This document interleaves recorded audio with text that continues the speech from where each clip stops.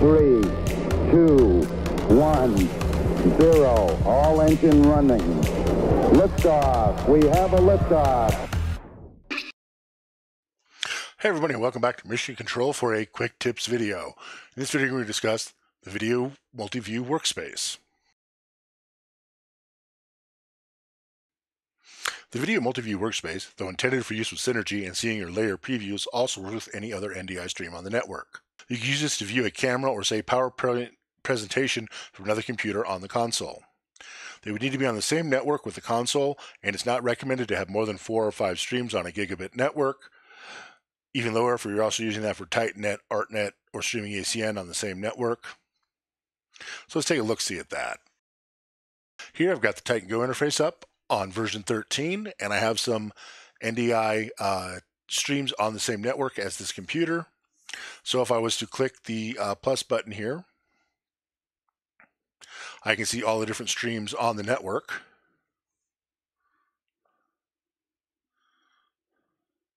And that one doesn't seem to want to be coming up, including one of them is the full version of Capture. So if I was to select that,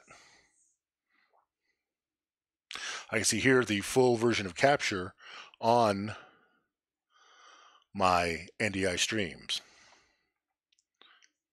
We can also pick different ones to put here. I can select this one to put it there. I could select this one to put there.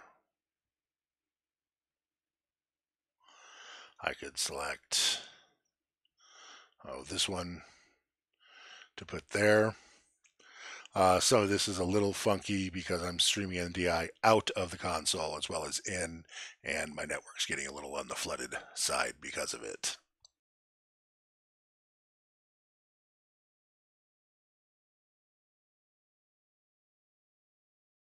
As you see here, if we go into the context menu, we can change the layouts of it to be just a one screen or multiple screens in any configuration we want. So that's using the Video Multi-View Workspace with other NDI streams other than just from Synergy and AI. I hope you learned something. Please subscribe and join us next time. Thanks. Bye.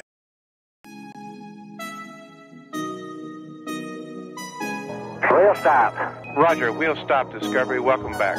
A great ending to the new beginning.